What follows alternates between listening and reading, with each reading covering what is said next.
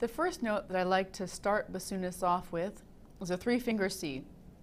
That's the C that's in the middle of the bass clef staff, or C3 if you're counting on the keyboard. The reason is that this is a relatively friendly note for the bassoon. It's not really low, but it's not really high.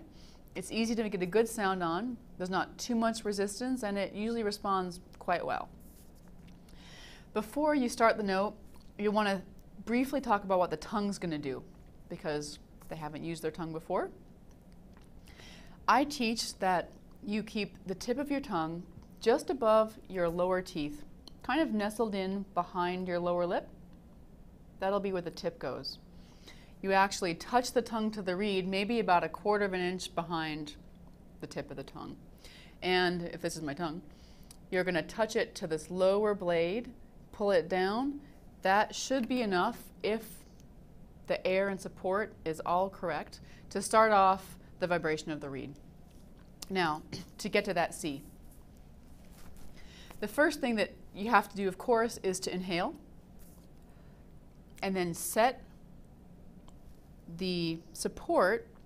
And when I say set the support, I mean push like you're going to overcome that resistance that you felt when you blew through the fist, but you want to just hold it there without exhaling or inhaling. It's sort of like a midpoint where you're going to stop, make sure that you've got enough muscle down here to get through that resistance that the reed's going to offer you. After you set that support, you want to let the air move a little bit through the reed. It'll look like this. You should be able to hear a little bit of a hiss coming through the reed.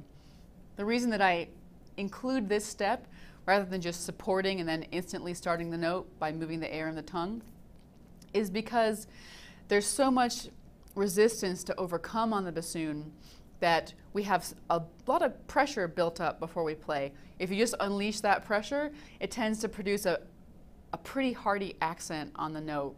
And that sounds good if that's what you want, but I think that we should start early getting students trained to start the notes with a really delicate kind of articulation.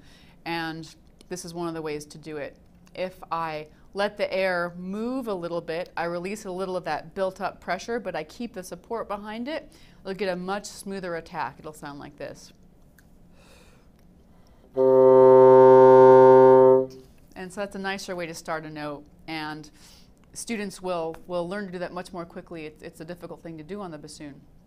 So one way to do this is to put it into a rhythmic framework. I like to think of a 4-beat measure, and on the first 2 beats you'll inhale.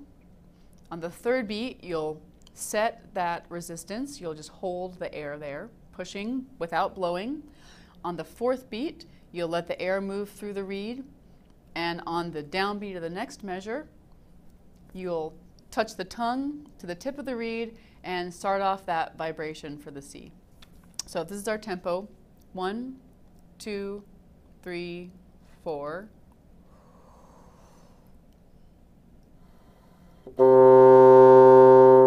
And that's how you can get them to start a note. One little item of embouchure to consider when you're teaching this.